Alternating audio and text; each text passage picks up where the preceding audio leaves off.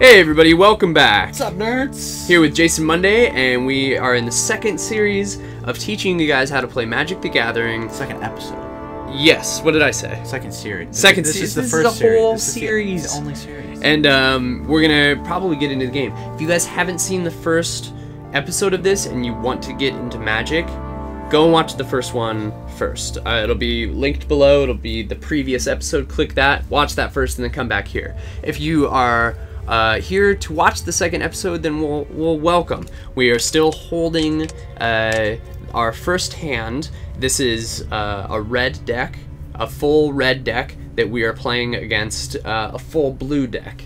And we explained pretty much what all the different card types are. And in this episode, what are we going to talk about? So this episode, we're going to kind of talk a little bit about the different zones, the your deck, the hand that you will draw and be playing cards out of, and then also the main game field down on the table. There's a bunch of different zones in this game, but there are some very important ones. So like Jason said, your hand is a very important zone because how many cards do you have in your hand?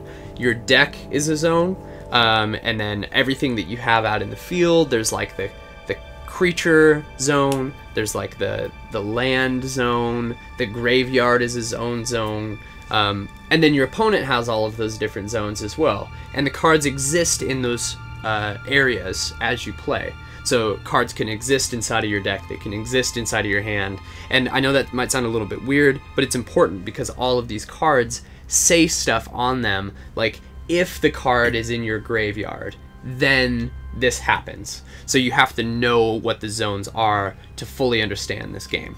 So, yeah, and then also another thing we'll be going over is just the different phases of the game, different parts of each turn. So, yeah. Okay, should we just go ahead and get started? We will. So, as you can see next to Jason, it says that Talrand is going to play first. That's our enemy. Talrand is up there. He's above Jason. The blue He's guy. That blue guy. Smurf. He's gonna play first, so that means that we have to watch him play, and then we will get a turn. So we have a chance here. This is just a very particular thing about the game, is when you draw your first 7 cards to start the game, you can draw a new hand. That's what's called taking a mulligan, just like in golf. Like if you slice a ball or something like that, you can take a mulligan. There's a certain amount of, you get 1 mulligan for free. So if we didn't like our hand, so if we drew our hand and we had no land in our hand, land is important in the game. You have to have a little bit of land, otherwise you can't spend anything to play your cards. So we can take what's called a mulligan.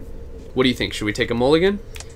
I like our hand. It's a pretty decent hand at this point. It's not the best hand because we only have 2 land, but when you start your turn, you draw a card, so we have a chance of getting more land. I'd say it's not amazing, but it could be much worse. So let's just stick with it. So I'm gonna press A. I'm gonna keep the hand, and now it's his turn. So what's happening up there is he just laid a land.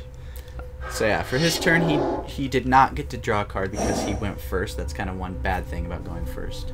In this game, when somebody plays something, you get a chance to respond to it. So what's happening right now is you can see, I'm gonna just go over to his side. So I just switched over to his view, and you can see that he put down 1 land. And then he turned it sideways, which means he spent it. It's also called tapping. Yeah. And you can only lay 1 land down per turn. Yep. So. And you get multiple turns throughout the game. Yeah. So as the turns go on, you get more opportunities to lay down land, meaning that you can play more and more cards or bigger cards. Yep. So he spent the 1. And he's gonna play this creature. So let's take a look at this creature.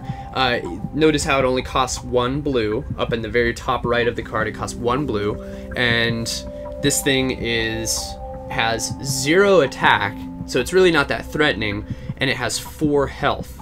So that means it's kind of a strong blocker. Like it can block thing. So if I'm trying to come at him really hard, it's more for protection than It's like a defensive card more than an aggressive card. Very defensive little shellish creature. So nothing we can do about it. So we're just gonna go ahead and let him have it. I'll go back over to our view. So now this is our side. It's the end of his turn now. So now our turn just started, and as you drew a card. You saw we gotta draw a card.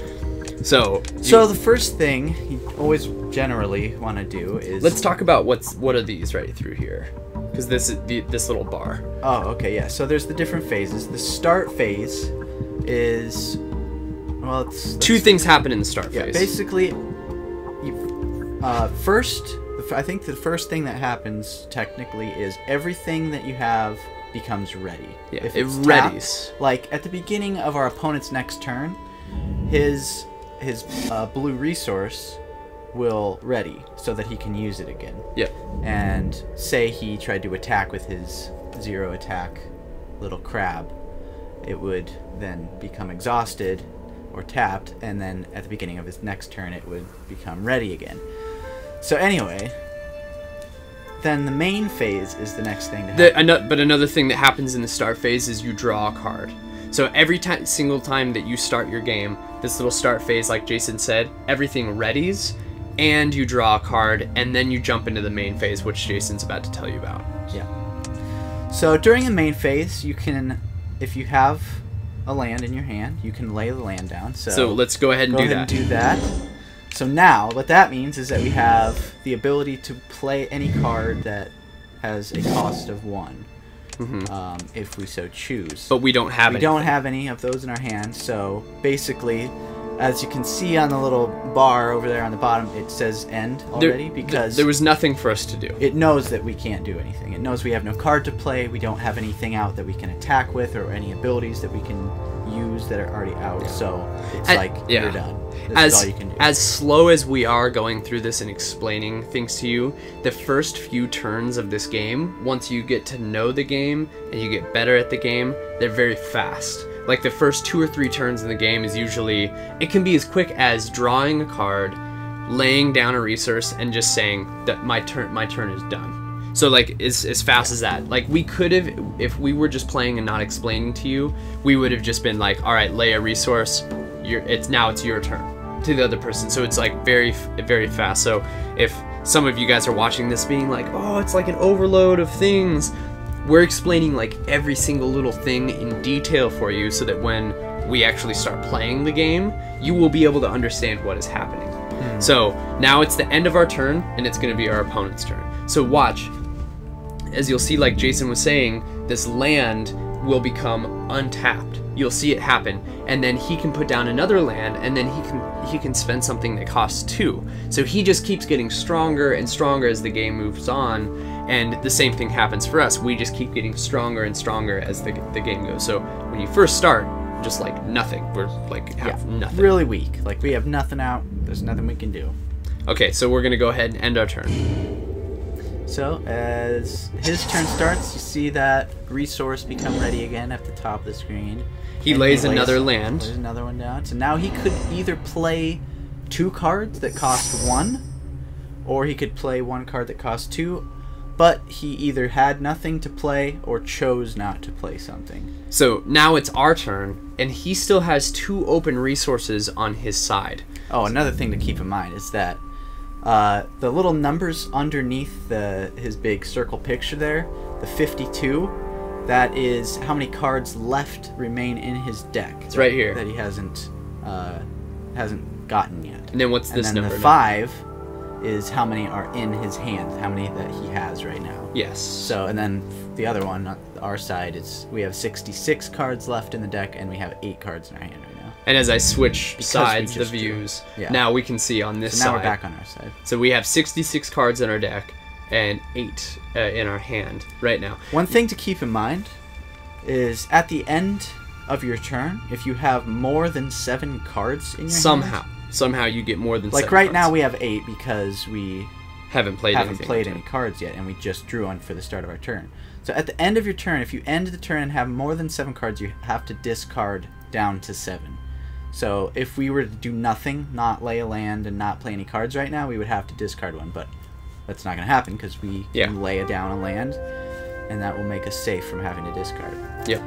So we're gonna go ahead and lay a land here. Let's go put that down. So now, I'm just gonna, you can like freeze time in here, and that's what I just did, because it was about to end our turn for us, because they thought that basically nothing could be done.